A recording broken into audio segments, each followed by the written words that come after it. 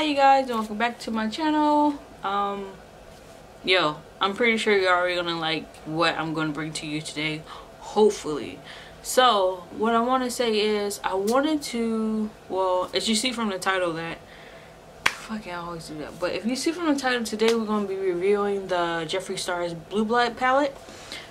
So let's go ahead and get into it because I ain't really got that much time. So here it is right here. Came in this beautiful packaging, and yes, I kept it. I have literally had it for over, okay, when he launched it was March, I don't remember, and then I got it 2 weeks after that launch because you know the delay and all the stuff with his warehouse and all that stuff.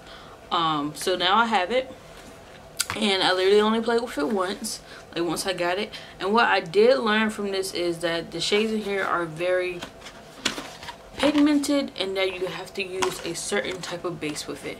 So I was trying to use the P. Louise base with this, but for whatever reason the shades in this just wasn't picking up the way I wanted it to.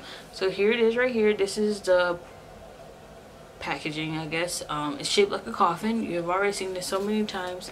It's really pretty big compared to his blood sugar one, and I do have blood sugar one recently. I do have a video on that. Just go through. It's not that far back that I did a review on that palette, but yeah. So anyway, here's a mirror, and then here we have all the shades. So this is it right here, and it costs $52. Pretty freaking expensive, but this palette is very heavy, very sturdy, very efficient. The mirror in here is very beautiful. It's a high def mirror. I really want to do this blue look today by Tailor Made. Okay, so I really want to do this blue look today by Tailor Made Beauty. Like, do you see that? Like, it is so freaking beautiful. I just really want to do a look like this. I think there's a little bit of purple in it, but I'm gonna try to like use more of the peach tones that are in here. Like, I really want to use this pink that's right here, and I really want to use here, which is Blue Blood, and I want to use I'm Cold. So those are going to be my main focus, but I will like probably dip into Blue Monday, which is right here. This was the whole reason I even bought the palette. Blue Monday and here Flourishing was really the main two reasons why I bought this palette, because I thought like I would get so many looks with those, and they were a little bit disappointing when I used them. So I'm really going to try to like use a different concealer with this. I'm not going to use a P. Louise base because I really want to see if it was just a base I would use it or not. And yeah, I'm gonna come back with one of the eyes done because I really want to do glitter, which is what you saw earlier. So I'm gonna come back with one of the eyes done, and yeah, I'm just gonna show you how I got that.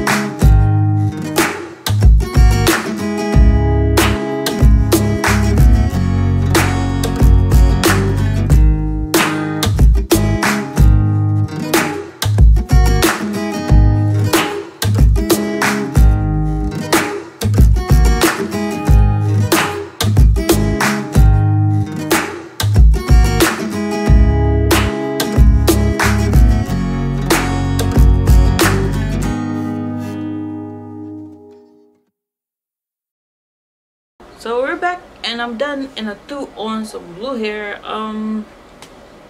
This is it. This is how the eye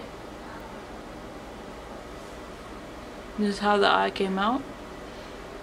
I put Human Nature on my lips, and my highlight is King Tut. So in conclusion of this palette, it came out so much better this time, and I'm so actually happy with this. Like, I love Blue Monday. Literally, that's what I bought it for, and I'm loving Blue Monday.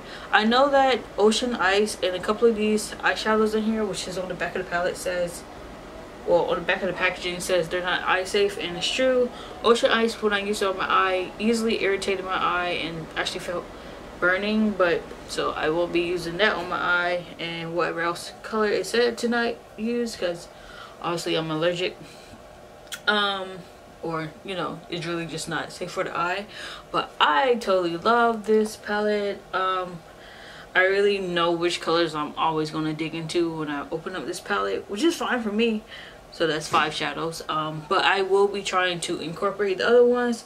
I really want to use Celebrity Skin, which is this brown here, and then Untouchable and Prickles. Like, I feel like that would be a very natural eye look. This is Celebrity Skin. See how pale that is? It's really pale. So the peaches and whatnot that are in here are just pale, especially like Crystal Flesh. That's just a pink, paley brownish sparkly color. So yeah, I know I will be picking this up more, especially when I have blue vibes or greenish teal vibes, because I do love those colors, and especially it would just look so good with like these colors just by itself. Like, Entitled by itself will look so pretty, and this is Flourishing. So imagine those two colors together, Flourishing and Entitled. I don't really need to pick up a lot of colors when I pick up this palette, so that's another good thing. I know I can. Oh, look, he made a dark teal green too. It's called Cremated, which is right there. You probably can't see it, but I'm just thinking about like Entitled, Flourishing, and Cremated, like put all together. That would be cute too. But yeah, I can't really say anything bad. I do see myself using this more. Ooh, I almost dropped it. I do see myself using this more. I do see myself getting more looks out of it. I absolutely love the look that I came out with today, and it blended nice. It really did blend nice. So yeah, don't use a P. Louise base with this, because it just won't do what you want it to do. It almost like changed colors. Like when I used Flourishing with the P. Louise base, it actually changed a whole nother color. It wasn't this beautiful teal blue. It was like darker. It was weird. But you know, other people probably used it and did some different techniques or whatever, but when I used it, it changed a whole nother color. Every color I put on my eye with the P. Louise base changed another color. So yeah, yeah, you guys, that is it. That is all. If you like what I bought to you today, especially with the new location, just go ahead and subscribe to my channel. And also make sure you watch the other videos that I have put on here, and make sure you hit that subscribe button.